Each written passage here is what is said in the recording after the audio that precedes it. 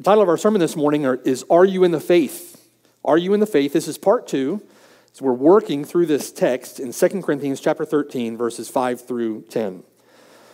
So now as we come together, 2 Corinthians chapter 13, verses 5 through 10, we come back to this text for a second time now to conclude what we began last Lord's Day.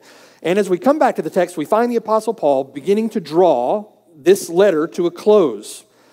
He's about to make a third visit to the church, and he's got on his mind that third visit, the importance of it, how he wants it to go. He's praying that it's going to go well. He's extremely concerned about the spiritual condition that he's going to find the Corinthians in. His second visit to Corinth, was an unmitigated disaster. There are still patterns of sin now that are continuing to plague this church. False teachers are still spreading their ungodly influence among the people, and the relationship of the church to the Apostle Paul himself is still unquestionably strained. And Paul is hopeful as he comes to this point in the letter. He's hopeful that after the repentance mentioned in chapter 7, after further instruction given them through this letter, through the efforts of Titus, who's now in Corinth ministering among them, that maybe his third visit with them is going to be better than his second. All that Paul does, all that Paul thinks, all that Paul is writing here is motivated by a love for this church, a love for these people. It is motivated by love. When Paul says he's going to come, and when he comes, he will not spare, into the world, that sounds tough, that sounds harsh, but listen, that is loving. That is loving the Lord and loving the Lord's people, loving the Lord's church. When Paul says he's going to use sharpness with them, listen, we've got to see that, truth be known. That is loving. Loving to God's people, loving to the Lord. That's what is necessary in these circumstances. It is motivated by love for this church. It's loving for Paul to confront them, and to comfort them, but to confront them in their sin. It's loving for Paul to do that. It's loving for Paul to convince, to rebuke, to exhort with all long-suffering and teaching. It's loving for Paul to take the shepherd's staff in hand and to beat away the wolves that have infiltrated the sheepfold. It's loving for Paul to speak against those wolves and to do those things. And after all that they've been through together, it's loving for Paul now, in 2 Corinthians chapter 13, to put them to the test. That's loving. He tells them, examine yourselves as to whether you are in the faith. Why is it loving to do that? It's loving to do that because deception is real and sin is serious. Sin is deadly. Deception is deadly. And Paul serves them and serves the Lord by pointing this out to them. Examine yourselves as to whether you are in the faith. Why is that? Why is it loving to call someone to examine or even question their faith in the Lord? To question their faith in the Lord Jesus Christ. To question whether or not they are even in the faith. I thought it was easy. All you got to do is A, B, C, right? Admit, believe, confess. No. Anyone who tells you it's as easy as A, B, C is selling you a bill of goods, run. Run from that church. There's more to it here that Paul has in mind. It's important to consider, are you in the faith? Is Jesus Christ in you? Why is it so important? In a word, deception. Deception. The very nature of the question reveals that you can be deceived about the state of your own heart, your own soul. Faith can be false. Assurance can be unfounded. And a profession of faith does not always mean the possession of faith, no matter how sincere you may think that you are. If your faith is not genuine, if your faith is not a fruit of a new heart in the Lord Jesus Christ, then you will perish in your sins. You will die eternally in hell. That's what we're talking about. These are high stakes, life and death. A healthy self-examination, really, if you think about it, it's like checking your chute before you're going to jump out of a plane. Right? It's easier to trust professionals, right? It's easier to trust professional packers when they know what they're doing and you know that they're out working to keep you alive. It's easier to trust a professional when you don't know what you're doing, right? But how careful would you be if you knew that there was an enemy shoot packer working against you? Somebody in the back, that as the professional was coming through trying to pack that thing correctly, there was an enemy coming along behind them trying to unpack it, trying to tangle it up, right? How careful would you be? How careful would you be if you knew in your own heart and mind that you were prone to operator error in working the chute? How careful would you be? Most people today, figuratively speaking, are cramming the chute into a pack themselves, and they have no idea what they're doing because they're not taught well. They don't have any idea what they're doing because they don't rely upon the Word of God. They don't go to the Bible for their answers. And so they're cramming the chute into the pack themselves, deceived about the fact that that chute is going to save them, and they're about to jump out of a plane. It's called death. If you jump out of the plane without a chute, you're going to die. But they think that they do. They think that they know. They are cramming tissue paper into their pack, believing that it's going to hold them up when they jump out of the plane. They believe wholeheartedly, they're sincere in their belief that that is going to save them. And yet when somebody comes along and says, hey, look, what you're doing is not going to save you. If you jump with that, you're going to die. And they say in response, why are you being so judgmental? Why are you judging me? Right? They become defensive. They become hostile. Deception. Deception. Paul knows how prone we are to self-deception. He knows how easily we can be deceived into believing that we're saved when we are not. And so Paul confronts them with a pastoral imperative, a command in verses 5 through 6. He says in verse 5, examine yourselves as to whether you are in the faith. Test yourselves. Do you not know yourselves that Jesus Christ is in you, unless indeed you are disqualified? Asking the question presupposes that there is a way to know. Asking the question presupposes that there is evidence that you can look to for the reality, for the genuineness of your faith. Is your profession real? Is it genuine? Do you have saving faith? You can know. You can know. Last Lord's Day, we looked at Paul's purpose for the command. And then we began to consider a personal application. Examine yourselves. Are you in the faith? Test yourselves. Is Jesus Christ in you? That's the question, isn't it? That's the heart of the issue. Am I in vital union with the Lord Jesus Christ? Is Jesus Christ in you? I can't think of a more important question. Can't think of a more important question. If you die in Christ, you go to heaven to be with Him. If you die without Christ, you go to hell, an eternity in torment without Him. To be deceived about this is to be plummeting towards certain death without a chute, with a tissue paper parachute above you, trusting in something that will not save. Now, being in the faith certainly includes believing the objective content of our faith. It means believing certain facts, right? Being in the faith certainly includes that. So, you are not in the faith, for example, if you do not believe that Jesus Christ is God in the flesh. If you do not believe in the deity of the Lord Jesus Christ, you are not saved. God is the great I am. And Jesus said, if you do not believe that I am, you will die in your sins. If you do not believe that Jesus Christ is God in the flesh, you cannot be a Christian. There is, in other words, there is a necessary and objective content of revealed truth that God calls us to believe. If we don't believe that objective content of our faith, it's something else, but it's not Christianity.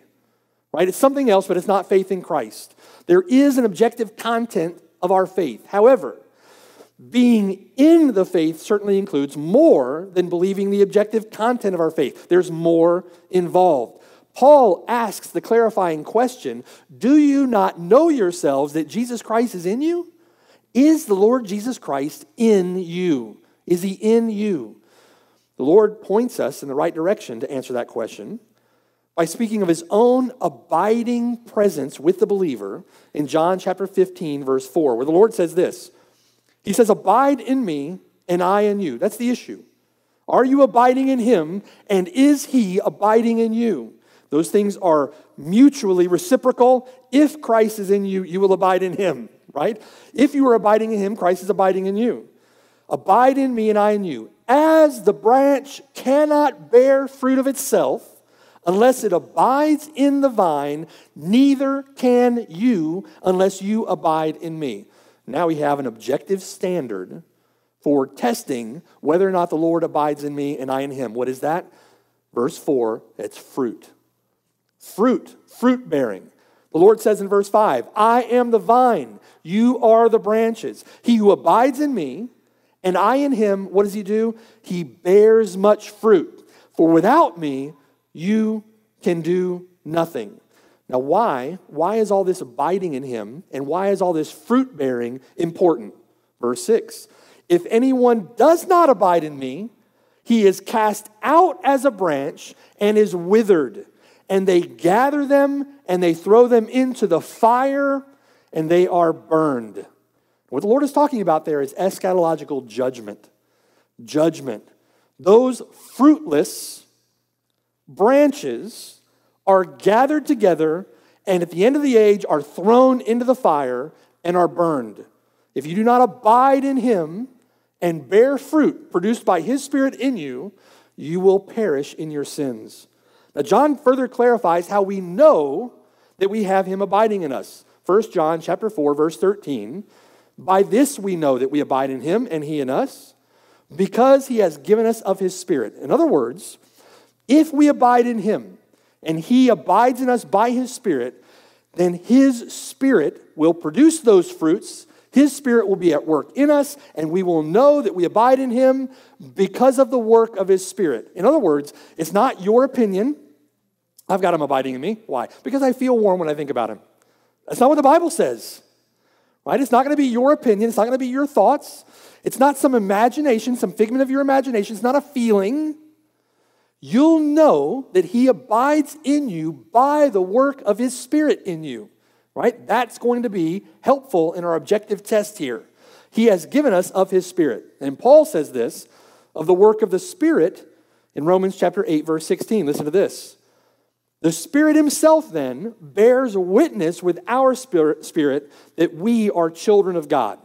It's the Spirit of God bearing witness with our spirit that tells us we're children of God. And if children, then heirs, heirs of God and joint heirs with Christ. So, what is all this meaning? What is all this saying? Assurance of your salvation cannot come from any man that tells you you're saved.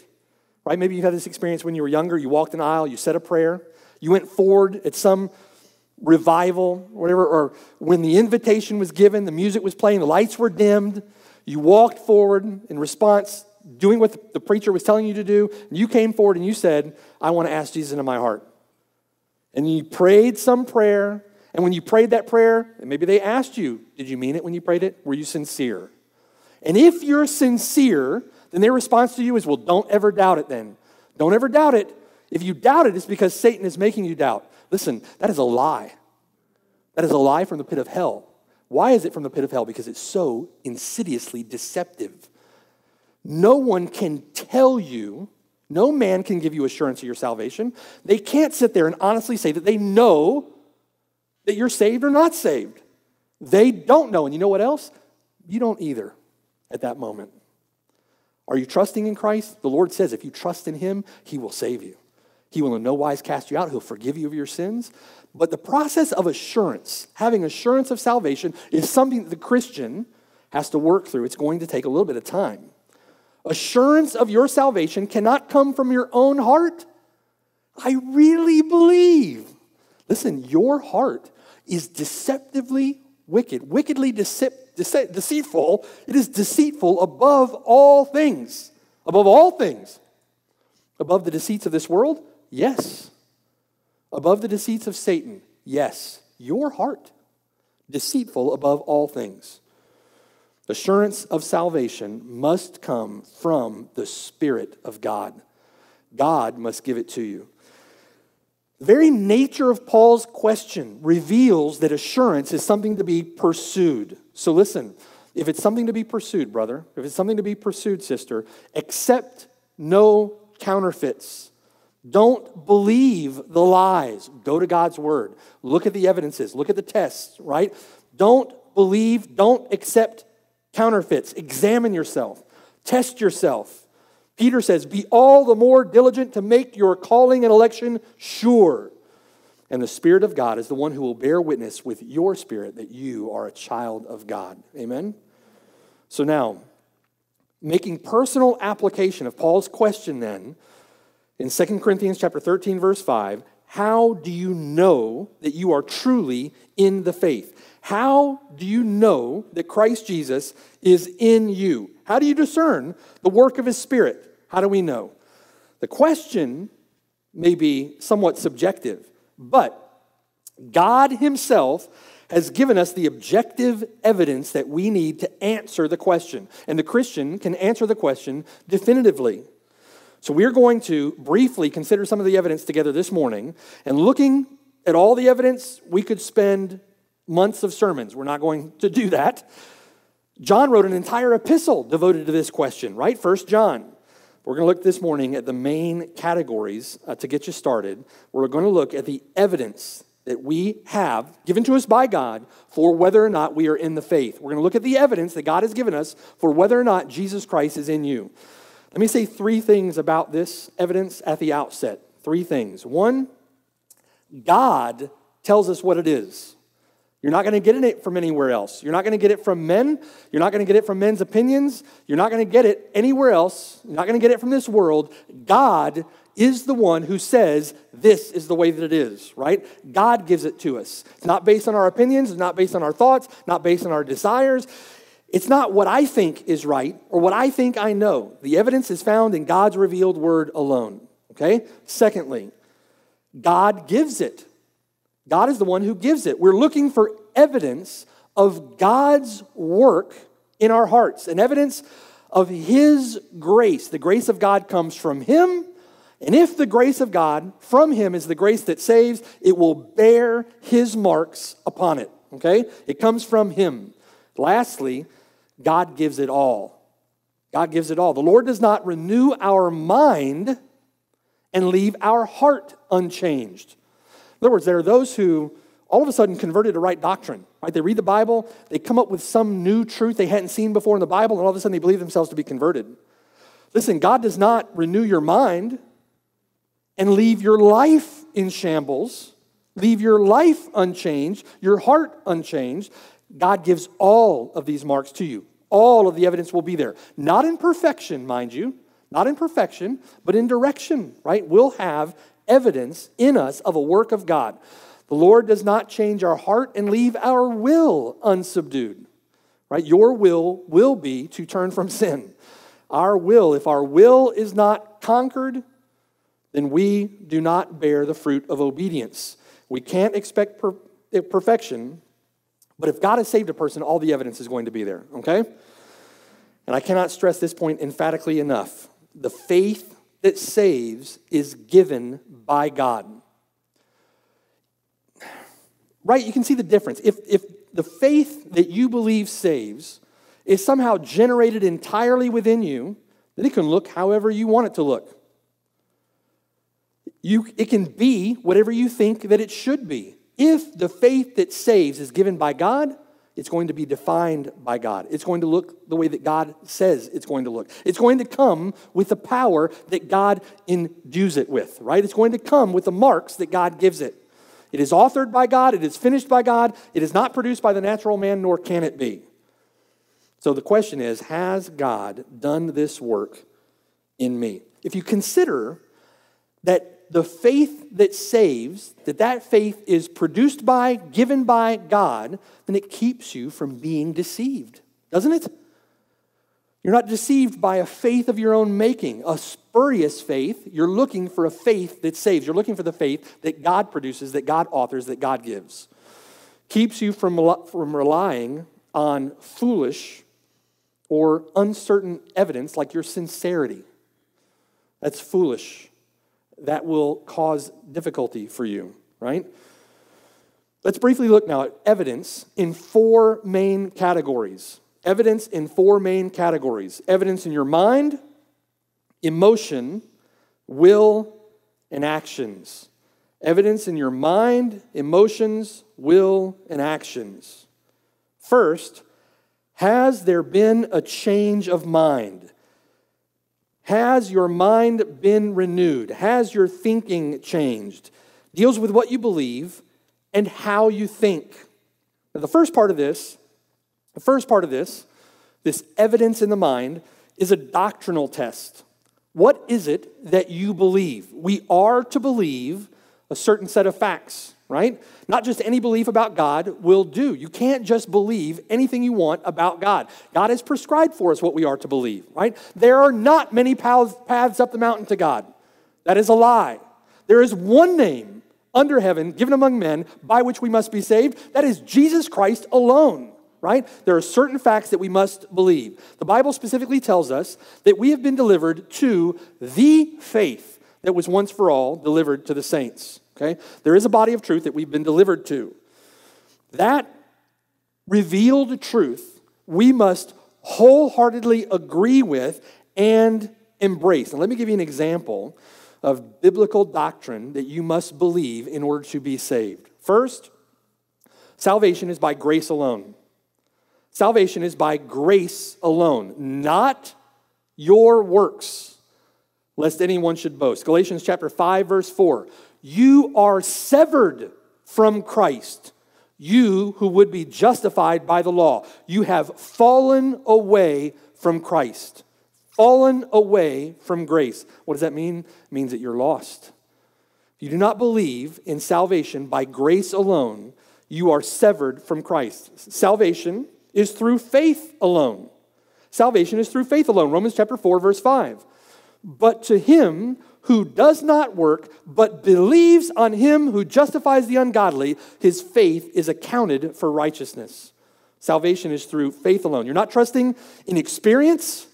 You're not trusting in religion, some religious ritual, some religious act. You're trusting in a person, and that person is revealed in the Scriptures. Therefore, thirdly, salvation is through Christ alone. Acts chapter 4, verse 12. Nor is there salvation in any other. There is salvation in no other. For there is no other name under heaven given among men by which we must be saved. Jesus Christ is raised from the dead. 1 Corinthians chapter 15, verse 17. And if Christ is not risen, your faith is futile. You are still in your sins. You see? Necessary doctrine. Necessary truth. This is the revealed truth of God. There is one God who exists in three persons: Father, Son, and Holy Spirit. Jesus Christ is God in the flesh. He is both God and man. 100% God, 100% man, right? These are essential truths of our faith. Turn with me to 1 Corinthians, back a few pages. 1 Corinthians chapter 15. And look there beginning at verse 1 with me. 1 Corinthians chapter 15, verse 1. These are things that we must believe. If you don't believe these things, you're not a Christian. And it's not Christianity, it's something else. It's some aberration. It's some abhorrent cult belief like Jehovah's Witnesses or Mormons or whatever, right? It's not the truth. 1 Corinthians chapter 15, verse 1, where Paul says, Moreover, brethren, I declare to you now the gospel which I preached to you, which also you received, and in which you stand, by which also you are saved, if, look at that conditional word, if you hold fast that word which I preached to you, unless you believed in vain. Oftentimes, what happens in a person's life, you'll encounter people like this, they believe a certain set of facts, they believe themselves to be a Christian. Years later, they're denying some essential fact of the faith, and it proves all along that their believing, quote unquote, is in vain. They're not Christian at all. They're not Christian at all because they've denied some essential fact of the faith. This is holding fast. If you hold fast that word which I preached to you, unless you believed in vain. In other words, the evidence that you are truly saved, the evidence that you have truly received it and truly stand in it and are saved by it is that you continue in it, that you hold fast. Colossians chapter 1 verse 23 adds, grounded and steadfast, not moved away from the hope of the gospel which you heard. Now many would say, listen, I was saved when I was a child and then took no interest in the things of God, lived apart from God as a teenager, as a college student, it was even worse. In my 20s, it was even worse. And then I came back to the Lord in my 30s. Now I follow him as an adult. Listen, that's not holding fast. That's not holding fast. You may be saved in your 30s, but what it shows is that you were not saved when you were a child. Okay? That's not holding fast. You were moved away. You did not remain steadfast, grounded, not moved away from the hope of the gospel which you heard. You did not truly receive that which you said you heard. This is the doctrine of the perseverance of the saints. I like it better to say it's the doctrine of the preservation of the saints because God is the one who preserves. Amen? Listen, follow me in verse 3 now. Paul says, for I delivered to you, first of all, that which I also received, that Christ died for our sins according to the Scriptures. Necessary, essential doctrine to believe, right? And verse 4, that he was buried. In other words, he was dead. He died. He was buried, put in the ground, and he rose again the third day according to the Scriptures. Essential doctrine of the resurrection. That he was seen by Cephas, then by the 12. After that, he was seen by over 500 brethren at once, of whom the greater part remain to the present. Now think about the glorious nature of eyewitness testimony given here in the Scriptures, right? These were people who were still walking around, breathing and talking. If this weren't true, somebody would have stood up and said, hey, that was all, it's not what happened. The Lord was raised from the dead, and there are eyewitnesses, many of them, walking around who saw him after he was raised, right? After that, verse 7, he was seen by James, then by all the apostles. Then last of all, he was seen by me also as by one born out of due time. Paul stakes his own reputation on the line, saying, I saw him too. Verse 12, drop down to verse 12. Now, if Christ is preached that he has been raised from the dead, how do some among you say that there is no resurrection of the dead? If there is no resurrection of the dead, if you don't believe it, and Christ is not risen, and if Christ is not risen, then our preaching is empty. Your faith is also empty. Slam the coffin shut on Christianity. It is gone. It's undermined. It's no more. Why? If Christ is not raised, then your faith is in vain. If Christ is not risen, our preaching is empty. Your faith is also empty. Yes, and we are found false witnesses of God because we have testified of God that he raised up Christ, whom he did not raise up, if in fact the dead do not rise. For if the dead do not rise, then Christ is not risen. And if Christ is not risen, your faith is futile. You are still in your sins. Then also those who have fallen asleep in Christ have perished. If in this life only we have hope in Christ, we are of all men the most pitiable. Essential doctrine, right? We are to believe these things. Do you believe what the Bible says about God? There is one God, perfect, holy, undefiled, separate from sinners, who exists in three persons, Father, Son, and Holy Spirit. Do you believe what the Bible says about you? Do you believe what the Bible says about you? You were created in the image of God to bear his image. You were created by God to live heart, soul, mind, and strength for his glory. And you are unholy. God is holy, you are not. By nature, you are a sinner and an enemy of God by your wicked works. You are under the righteous wrath of a holy God and condemned to die an eternity in hell. Do you believe what the Bible says about Jesus Christ? That he is God the Son. He took on flesh, making himself of no reputation. He took the form of a slave, coming in the likeness of men, born of a virgin. He humbled himself, lived a perfect, sinless life, became obedient to the point of death, even the death of the cross. There he died to pay the penalty due to sin of all those who would turn to faith in him. 3 days later, raised victoriously from the grave by the power of God. And he ascended bodily into heaven, where he now sits enthroned on high at the right hand of the Majesty. Do you believe what the Bible says about repentance and faith? That if you will turn from your sin, and if you will trust him alone, and trusting yourself to him, that you will be forgiven of your sin, saved from sin and the wrath of God through him. Do you believe that? You cannot rest your hope of eternal life in the imaginations of men. Those that have come along adding to the Bible, those that come along today wanting to take away from the Bible. You cannot rest your hope of eternal life on the imaginations or opinions or thoughts of men. You cannot rest your hope of eternal life on subjective experience. Well, this happened to me or that happened to me back then. You cannot rest your eternal life on your own opinions. I don't like what he says. I like what I think better. Listen, it doesn't matter what you think. It doesn't matter what I think. It only matters what God says. You are not the source of truth, no matter what postmodern world says today. It doesn't come from you.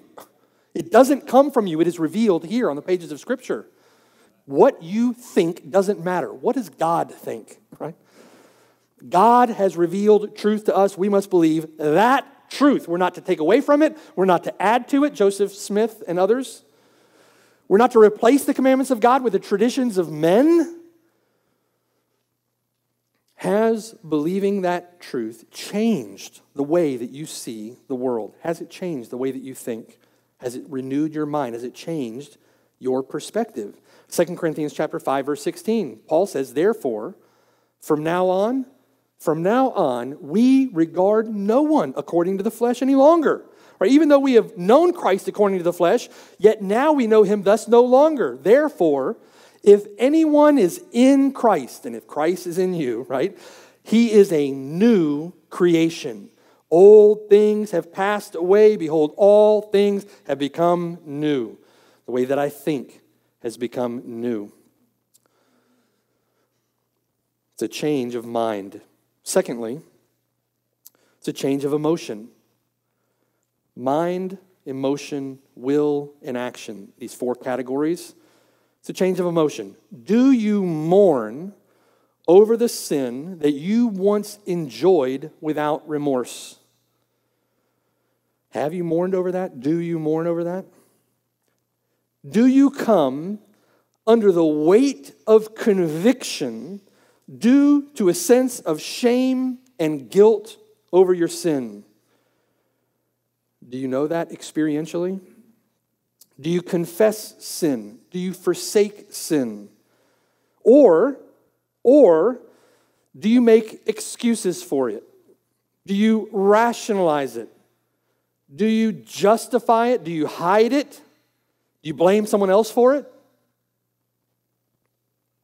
David said in Psalm 31, verse 9, my eye wastes away with grief, yes, my soul and my body. For my life is spent with grief, my years with sighing. My strength fails because of my iniquity, and my bones waste away. You have any understanding of what David is experiencing there? He proclaims in verse 19, O God, how great is your goodness, which you have laid up for those who fear you, which you have prepared for those who trust in you in the presence of the sons of men. Do you have any experience of what David is talking about there? Do you know something of that grief over sin? Do you know something of that joy over the goodness and forgiveness of God? Do you love the Lord Jesus Christ, though you have never seen him? According to 1 Peter chapter 1, whom having not seen, you love. You love. Though now you do not see him, yet believing, you rejoice with joy inexpressible and full of glory. Is that love? Is that joy? Has that been a part of your experience? Do you know what Peter is talking about there? There's so much more that could be said, right? It's a change of mind. It's a change of emotion. Thirdly, it's a change of will. It's a change of will. Have your desires changed? Are you endeavoring to live in accord with those new desires. The genuine Christian is made a new creation. The genuine Christian has a new heart, new desires, a new nature, and a new spirit within them. It's going to have an impact in your life. It's going to have an impact. Do you have new desires? Do you have a new heart? Do you have a new nature? Is a new spirit at work within you? Do you desire to live heart, soul, mind, and strength for Him? Paul says this in 2 Corinthians chapter 5, verse 9. Therefore, Paul says, we make it our aim, right? It is an intention of our will, whether present or absent, whether in this body or with Him in heaven, to be well-pleasing to Him. That's our aim, right? That's our ambition. We make it our aim. That's an exercise of our will. My hope, my intention, my desire, with all that I am, is to be well-pleasing to Him. That's what Paul is saying there. Because we must all appear before the judgment seat of Christ, that each one may receive the things done in the body according to what he has done, whether good or bad. Do you make it your aim? Is it your life's ambition to live in a way that is pleasing to Him? It's a test. Examine yourselves. Has there been a change of will? He goes further to say, do you desire to see others come to a saving faith in Christ? Verse 11, knowing therefore the terror of the Lord, right? Knowing, therefore, there's been a change of mind. Knowing the terror of the Lord, we persuade men. Our intention is to see others come to saving faith in Christ. Do you desire to live a godly life? Well, why? Titus chapter 2, verse 11. Because the grace of God that brings salvation has appeared to all men. That grace that comes from God, that brings salvation, that grace teaches us that denying ungodliness and worldly lust, that grace teaches that we should live soberly, righteously, and godly in the present age. It's something else entirely if it doesn't teach you that. You may think that you stand in the grace of God, but if the grace of God that you think you stand in doesn't teach that, it's not the grace of God in Christ. The grace of God in Christ teaches us to deny ungodliness, teaches us to deny worldly lusts, teaches us that we should live soberly, righteously, and godly in the present age, looking for the blessed hope and glorious appearing of our great God and Savior Jesus Christ, who gave Himself for us that He might redeem us from every lawless deed and purify for Himself His own special people, zealous for good works. Has your change in desire, has your change of will resulted in a zeal for good works? Are you zealous for good works? The grace of God that brings salvation has as its purpose a people, a prized possession for Himself that are zealous for good works. It's going to produce that in them. Do you desire to love and to fellowship with other Christians? 1 John chapter 4, verse 20. If someone says, I love God, and yet hates his brother, he is a liar. And I like the way the scripture is pretty clear-cut with that, right? You watch the news and people say, well, they manipulate the truth. No. He's a liar, right? Let's speak plainly. Someone says, I love God and hates his brother. Listen, he's a liar. For he who does not love his brother whom he has seen, how can he love God whom he has not seen? And this commandment we have from Him, that he who loves God must love his brother also. Have your affections for this world been changed? Are you determined to be separate from this world, in the world, but not of the world?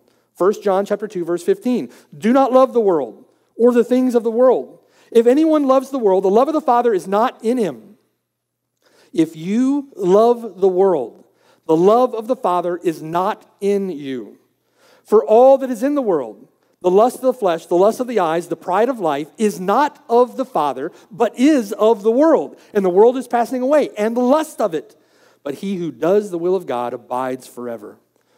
Do you run in the course of this world? Do you run in the same list of debauched sins that they do, right? Or are you running contrary to it? Has your love and devotion for the Lord Jesus Christ changed? Has it changed? Matthew chapter 10, verse 34. Do not think, the Lord says this, do not think that I came to bring peace on the earth. I did not come to bring peace, but a sword. I have come to set a man against his father, a daughter against her mother, and a daughter-in-law against her mother-in-law. And a man's enemies will be those of his own household. He who loves father or mother more than me is not worthy of me. That's devotion. He who loves son or daughter more than me is not worthy of me. That speaks of unqualified, supreme, unmatched devotion. He who does not take his cross and follow after me is not worthy of me. If you do not deny yourself, take up the instrument of your own self-execution and follow the Lord Jesus Christ, heart, mind, soul, and strength, you are not worthy to be his disciple. He who finds his life will lose it, and he who loses his life for my sake will find it. Will find it to eternal life with him, right? Have you noticed a change in your devotion to Christ? It's not perfect. It's not going to be perfect. We're not talking about perfection. We're talking about direction, right? Direction. The direction of your will, the direction of your desires, the direction of your thoughts, the direction of your life. Change of mind, change of emotion, change of will. Lastly, a change of actions. The real test of new desires, or the real test of a changed will, is a change of action. Not merely what you say, not merely how you feel, but how you live your life. The outcome of genuine saving faith is obedience to the faith. The outcome of genuine saving faith is obedience to the faith. And we're out witnessing, and we'll come across someone talking to them at the door, and someone will say, yeah, I believe. I believe. Well, do you obey? Do you obey the Lord? Oh, yeah, I obey. I obey. Give us some, what are some examples of some things that the Lord has commanded you to do? Why, don't smoke, right? It presupposes that you know what the Lord has called you to obey. You've been delivered to the content of our faith. We're to know the Word of God. It bears great importance in your life to know what the commands of God are. We need to go to His Word to know it. Outcome of genuine saving faith is obedience to the faith. 1 John chapter 2, verse 3. Now by this we know that we know Him, if we keep His commandments. Listen, if you do not keep His commandments, you do not know Him. Verse 4, he who says, I know Him, and does not keep His commandments is a liar. There it is again. You're lying. I know Him. But I don't have any interest in going to church. I have no interest in loving the brothers. I have no interest in reading God's Word. I have no interest in evangelism. Listen, you're a liar. You're a liar. Whoever keeps His Word, these are foolproof tests, you see? Objective evidence for whether or not we are in the faith. All of these things combined, very important. Whoever keeps His Word, John says, truly the love of God is perfected in him. By this we know that we are in Him. He who says he abides in Him ought himself also to walk just as He walked, following the Lord's example. 1 John chapter 3, verse 7. Consider yourself. Now consider, test yourselves, examine yourselves. 1 John chapter 3, verse 7. Little children, let no one deceive you, including that enemy you have in your own chest, right? Let no one deceive you. He who practices, makes a practice of righteousness, is righteous, just as He, the Lord Jesus Christ, is righteous. He who makes a practice of sin is of the devil, for the devil has sinned from the beginning. When you make a practice of sin, you're in a pattern of unrepentant sin. You persist in a pattern of unrepentant sin. That pattern of unrepentant sin has not been broken by saving faith in the Lord Jesus Christ. You are living like your father, the devil. He who sins is of the devil, for the devil has sinned from the beginning. For this purpose, the Son of God was manifested, that He might destroy the works of the devil. In other words, the Son of God was manifested. He came to put to death sin, to put to death the enmity. He came to do away, to destroy the works of the devil. Whoever, verse 9, has been born of God does not make a practice of sin, For his seed remains in him, and he cannot sin because he has been born of God. In this, the children of God and the children of the devil are manifest, made clear. Whoever does not practice righteousness does not obey, does not make a practice of obedience, does not live for the Lord Jesus Christ, obeying his commands. Whoever does not practice righteousness is not of God, nor is he who does not love his brother. Pretty clear, right? 1 John chapter 3, verse 18. My little children, let us not love in word or in tongue, but in deed and in truth. By this we know that we are of the truth and shall assure our hearts before him, when we don't simply love in word, but we love in deed and in truth. James chapter 1, beginning in verse 22. Listen, but be doers of the word and not hearers only, deceiving yourselves. If you believe that you're a Christian, because you come to church, you hear good sermons, you may hear good teaching, but you don't go out and live what you hear, live what you learn from his word, your life doesn't show it, doesn't evidence that you've been changed by God, listen, you are deceiving yourself to think that you're a Christian. You're deceiving yourselves. Because, verse 23, if anyone is a hearer of the word and not a doer, he is like a man observing his natural face in a mirror, for he observes himself, goes away, and immediately forgets what kind of man he was. A lot of times that's exactly what happens in churches and sermons, doesn't it? Come into a church, you listen to a good talk, right? Come to a church like this, you probably don't even characterize it as a good talk. It's something else. But when you leave the door, you forget all about it, right? You go off and live your life, doing whatever you're going to do, running in the course of this world, running in the course of your own desires, which are not lined up with his desires.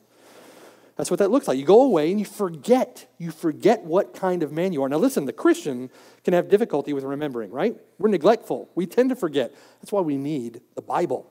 That's why we need God's word. That's why we need good, solid, biblical, hard preaching, right? We need that.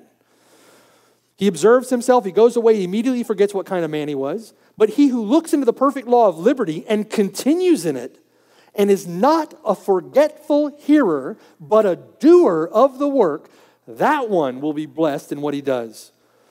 If anyone among you thinks he's religious, does not bridle his tongue, but deceives his own heart, that one's religion is useless. Again, right? Not that you will see perfection in any one of these areas. Not that you'll see perfection. But do you see progress? Do you see progress? Do you see a hearty agreement, right? A whole-souled, inline affection for that direction, right? Not perfection, but direction. I love this. Proverbs chapter 4, verse 18. The path of the just is like the shining sun that shines ever brighter unto the perfect day. That's the path of the righteous, right? The path of the just shines, and the longer they live, it just shines brighter and shines brighter and shines brighter until one day, glorification.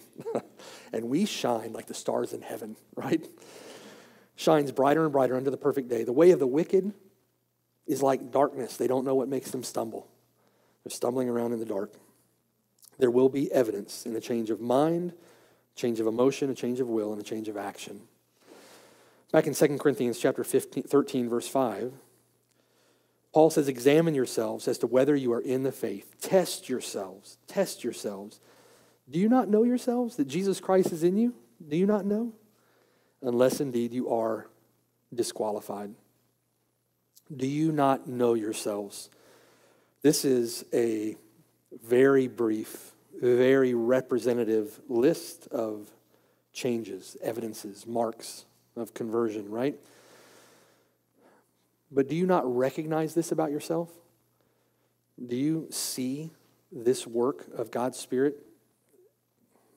This grace of God that teaches us these things? Do you not see an evidence of that in your own heart and mind? Do you not see an evidence of that in your life? Do you not recognize this about you? If Jesus Christ is in you by virtue of his Spirit, then all of this, to some degree, will be evidenced within you. Not in perfection, But you're going to see all of that. Again, God does not change the mind without subduing the will. God does not subdue the will without changing the heart, right? All of this is going to be part and parcel with the grace of God that comes to us, teaching us, right? Teaching us. Why is that the case? Is it because you are responsible for working all of this up in your own strength, in your own heart? Are you the one who produces all of this? No. It's because of passages like Philippians chapter 2, verse 13, where the Bible says, it is God who works in you both to will and to do for his good pleasure. It's God within you. One of the tragedies of the modern professing evangelical church today is that they preach a gospel that is devoid of any power, right? Devoid of power to change a life, devoid of power to change a person's mind, to change a person's emotions, to change their will, right? To change their actions. The gospel that is another gospel taught by most professing churches today is devoid of any power. The gospel that is from God is power, the power of God to salvation. Through that grace, through the work, the person and work of the Lord Jesus Christ, it is God who works in you, both to will and to do for his good pleasure. He will make you into what he intends you to be. The faith that saves is a work of Almighty God. Jesus Christ is the author of it, and Jesus Christ is the perfecter of it. It will bear his work as evidence upon it. You will know them, as the Lord says, by their fruits. Now this morning, as you think through these things, if you recognize this about yourself, then praise God, right? Praise the Lord. Praise the Lord. It's a work of his grace. That is an amazing testimony of the power of God at work in the gospel through the person and work of Christ to save his people. If not, if you sit here this morning and you think to yourself, I don't have that. I don't recognize any of that. Then he is worthy, infinitely worthy to be praised for the mercy that he has shown you in revealing that to you. Even now, he condescends to warn you that you are under his wrath. Even now, he stoops in grace and mercy to freely offer you salvation in his Son. Cast off all confidence in your flesh. Cast off all the ensnaring idols and wickedness of this fallen world. Cast off all confidence in worldly or man-centered thoughts about salvation and trust in Christ alone. Entrust yourself to him, all that you are, to all that he is. Commit yourself to him now. Don't wait. Don't put it off. Do that right this second. Trust him alone. Commit yourself to him. For others of you this morning, do not be deceived by the deceitfulness of sin. Do not be deceived by your own self-justifying heart. The deceived are ultimately those who do not deal honestly and soberly with the evidence. The Lord has not kept that evidence from you. He gives the evidence in his word. He reveals the evidence so that you may know. The deceived are those who blind themselves to the evidence. The deceived are those who don't deal with the evidence, who don't honestly and soberly consider the evidence. Don't take encouragement from God's offers of grace in the gospel to continue in your sin. You won't find encouragement in the gospel to continue in your sin. Don't believe that through the works of the law or through your own performance or by being a good person that somehow you'll earn favor or merit with God. Somehow it'll turn out okay in the end. It will not. Trust in Christ alone. Hope in him alone and be saved. Amen. All praise, honor, and glory to the one who is the author and finisher of our faith. Let's pray. Go before the Lord now and consider these tests. Yourselves examine, right? Yourselves test. Do you not know that Jesus Christ is in you? Are you in the faith? Go before the Lord and soberly consider the state of your own soul. If you find that you are not, repent and believe the gospel. If you are, praise the Lord, worship him, and commit yourself anew to following hard after him and persevering in the faith to the end. Let's pray. And when you're done praying, you are dismissed.